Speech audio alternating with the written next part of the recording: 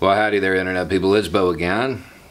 So tonight we're going to talk about Bolton and Trump and Korea and our diplomatic efforts there, because they're coming back into the conversation. People are talking about what we should do. In order to know that, we should probably take a look at what we have done. It might give us a good blueprint. It might give us a little bit of insight into how all of this shaped up to begin with. And that might help. So that is going to form the basis of our little history lesson that we're going to start off with. Alright, so 1910, Japan annexes Korea. Okay, becomes part of Japan. Now at the Yalta Conference, which is when the major Allied powers played masters of the universe and just divided up the world at the end of World War II, it was decided that the northern portion of Korea, north of the 38th parallel, well, that would go to the Soviets, and the south would go to the Americans. And that's pretty much what happened.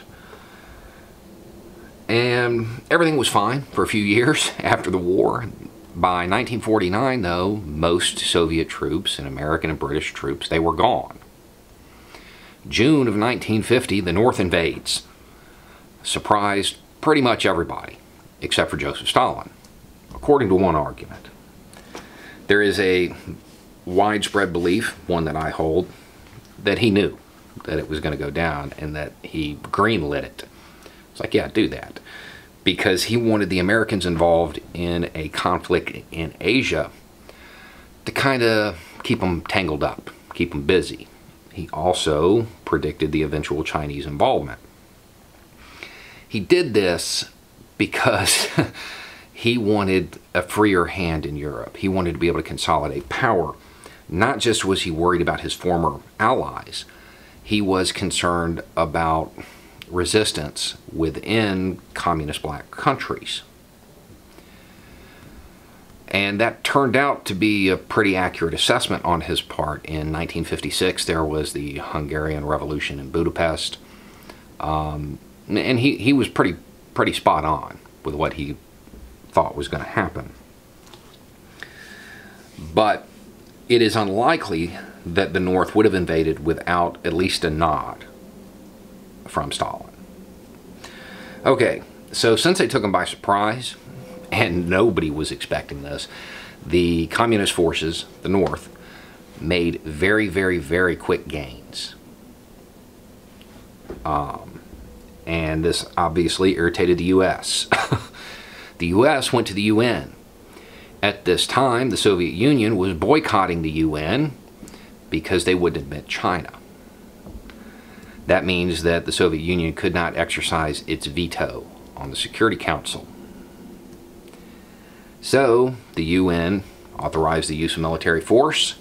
The US and allies went in. Pretty quickly, they pushed the Koreans back, North Koreans back. Then, the Chinese intervened and pushed the UN and US forces back south. Eventually, the US and UN forces push back, and we end up right around the 38th parallel, meaning all of this has been for nothing.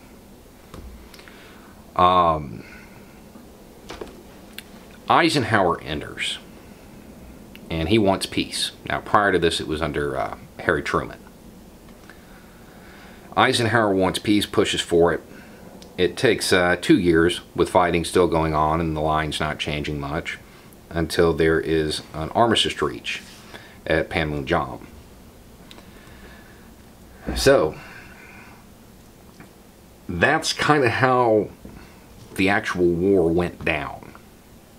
That's what happened as far as the involvement of the Soviet Union, Red China, North Korea, South Korea, all of that. Now, there is the idea, and it's something that we need to dispel, that the U.S. was there for South Korea's freedom. That sounds good. The reality is, this entire time, the country was run by Syngman Rhee. And his regime was marked by massive corruption. I mean, like unbelievable corruption. His reign came to an end when an election went way too much in his favor, considering how disliked he was. People believed it was rigged.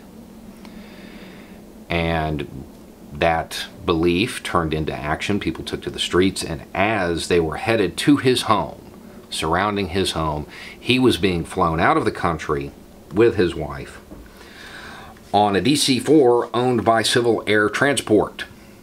That's Air America. It's the CIA.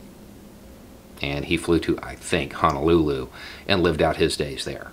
I think on our dime, if I'm not mistaken. So that's how it went down. This was the soft colonialism that occurred after World War II. Now, during the Cold War, and this is important, during the Cold War, North Korea was under the umbrella of China and the Soviet Union when it came to mutually assured destruction. At the end of the Cold War, that didn't exist anymore. So they want a deterrent. Why? Because they're on the list. We've talked about getting even since this happened. So there's that worry on their part. That's where they're coming from. They want a deterrent. The senators and the pundits who talk about, well, North Korea may give it to these people and they may do something if they get one. No, that's not going to happen. And that's not going to happen. The reality is they want a strong deterrent. They don't want one, they want a whole bunch. And there's a long-standing saying when it comes to nuclear weapons. You don't need to worry about the person that wants 10, you need to worry about the person that wants 1, because they're going to use it. He just wants a deterrent. Now, as far as weapons of mass destruction goes, they have chemical, they have biological, they have that. They haven't used it. So the fear-mongering is probably pretty unwarranted. Now, the real reason the U.S. doesn't want them to have it is because we want to realign them. We want to change them from a communist country to a capitalist one. That's the reason. That's the real reason. And if they have that deterrent, well, we can't invade them at will if we so choose to. The reason we haven't is because they've spent all of this time developing a pretty good doctrine. It starts conventional and then goes unconventional. It's not one that we want. We don't want to fight that war. It's the reality of it. That's the reason nobody's ever done it. So that's where they're coming from. And the U.S. foreign policy, the hawkish foreign policy that John Bolton promotes, is wrong. It's what's been promoted for half a century, and it's never worked. This is going to surprise pretty much everybody that's watched this channel for any length of time. Trump's approach of bringing them out through economics is probably right. He's probably correct. He's just not somebody who can do it because he doesn't understand what they want. He goes over there talking about, well, we're going to build great hotels, and that they don't care. That's not what they need. It's not what they want. Now, if you're looking at it from a historical perspective, John Bolton's policy, when it comes to bringing countries that are in isolation, they're out of the international community, when it comes to bringing them back into the fold and bringing them back into the international community, how many times has that worked? I can think of one. I can think of one. And that success is Iraq. That's not a really great success.